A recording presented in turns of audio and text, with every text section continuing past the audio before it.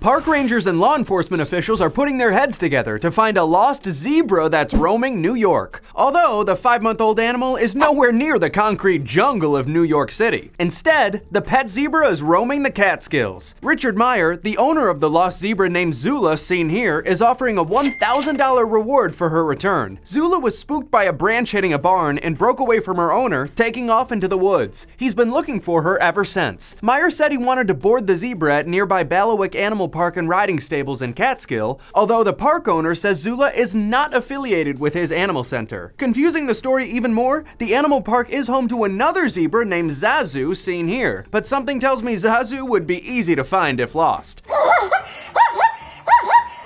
The search for Zula should also be pretty easy. Her owner tells the Times-Union of Albany, "You can't miss it. You really can't." She's about the size of a large pony with traditional black and white stripes. But other times, they're more colorful, like Chris Rock's zebra character in Madagascar. Polka dot, afro! I'm Sean Dowling for Buzz60. Now you know, pass it on.